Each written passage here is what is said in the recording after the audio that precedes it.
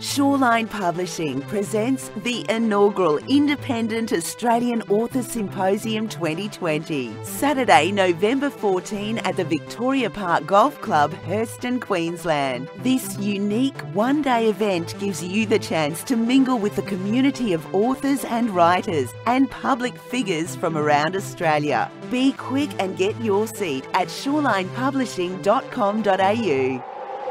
Simon from Brisbane Audiobook Production. Very happy this morning to be chatting with one of the other guest authors attending, JD Murphy. How are you today, JD? Good morning. Thank you. Very good. Excellent. So you're an Aussie author based in Queensland.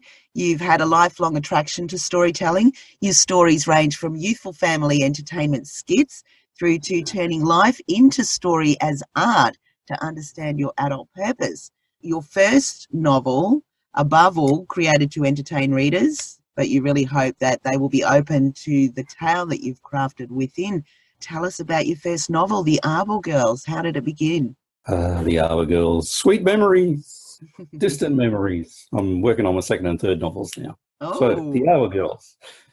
At a point in time, there was an outfit called the Ancestry.com opened up for public access and, more importantly, free access for Australians to look at the service records of their relatives. So my paternal grandfather served in World War I and World War II, but there was not a whole lot of family knowledge about it because of those sorts of things were kept secret at the times. So anyway, I was able to access the service record, and from that point on, I understood that the reason he was withdrawn, etc., after the war was that he was simply experiencing PTSD. In 2020 terms. So that was interesting. Next part of it is that my grandparents, when they came out, settled in the Glasshouse Mountains. So they were right in the middle, very near the foot of Mount Bilwa. So after that, it was somewhere to go. After I finished work about 6 years ago, I thought I've got to do something with my life, and it was time to consider being a writer. I enrolled in a Queensland Writer Centre short course on how to become a famous novelist, and I did the writing part. I did the enrolling part, and now I'm trying to do the famous bit. You're getting there, mate. Yeah. So anyway, out of all that, I thought I've got to weave a story. So I looked at this business that I was most familiar with, which is the research I'd done with my family's, my grandfather's service record.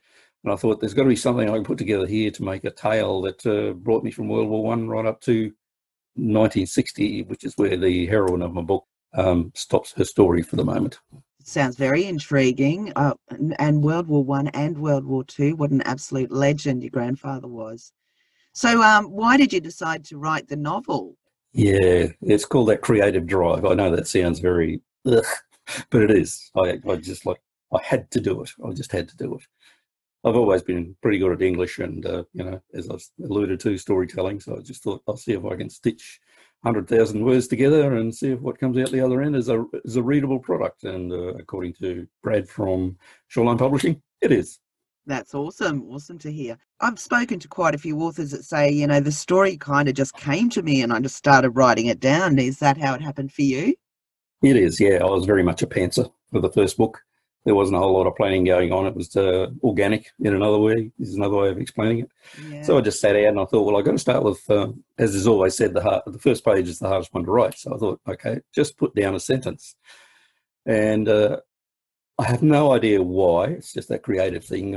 The idea of being in Bristol in the First World War popped into my head. Why am I in Bristol? I mean, I've never been to the place. And it's just like, okay, sleep on it. And next day I woke up and there was Maeve.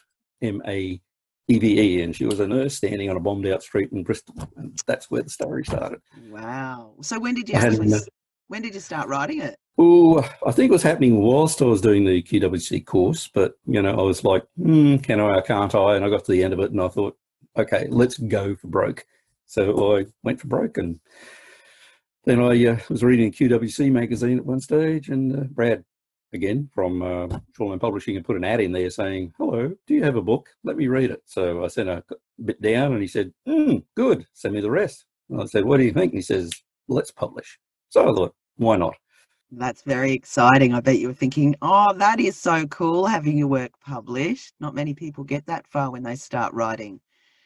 So you obviously love historical fiction, but do you write in any other genres? I do. I'm such a creative little thing.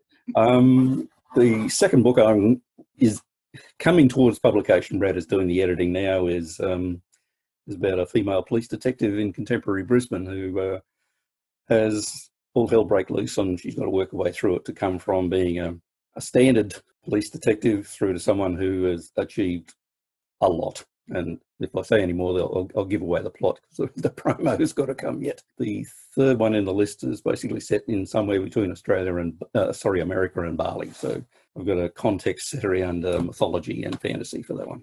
Okay, so how do you do your research? Is it places you've been, people you've met and that? Yes, what is it? Yes. It starts with places I've been because if I go back to the first book, I spent a lot of time in Glasshouse Mountains as a child, and I was unknowingly absorbing the mythology associated with the mountains as per First Nations mythology. And it's like, I read it later as an adult and go, yep, that makes sense. And as wacky as it sounds, I feel like I've been some places and I've felt things that I haven't felt anywhere else. So go chew on that one.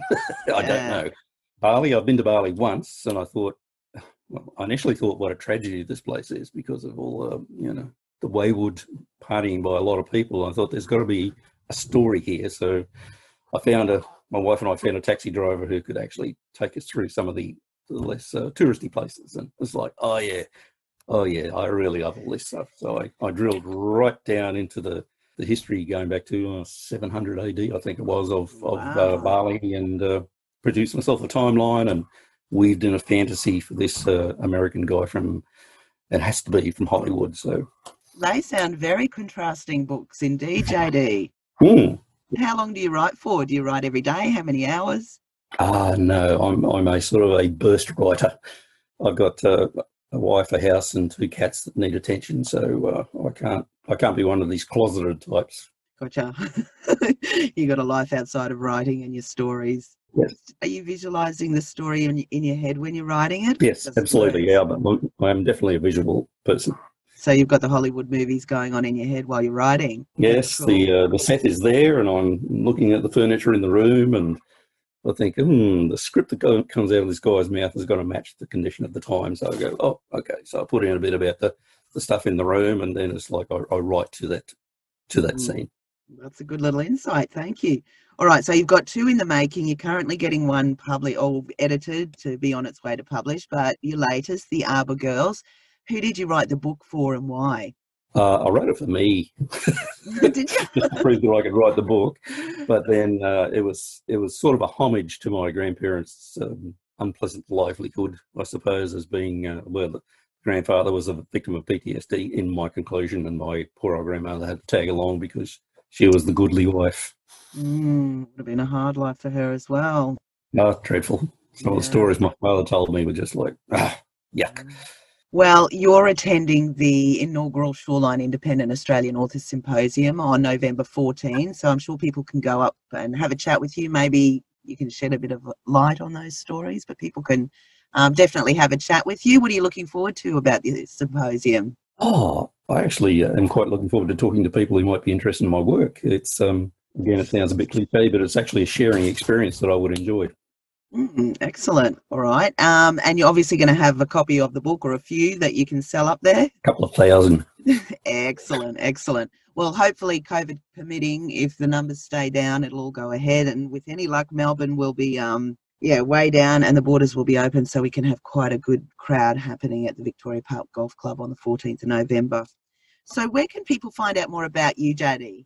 I have a website. I can repeat it from memory and hopefully it's right. So it's www.jdmurphyauthor, all together, jdmurphyauthor.com.au. And there's a bit of a bio and some cover pictures and a little video that's a teaser for the book.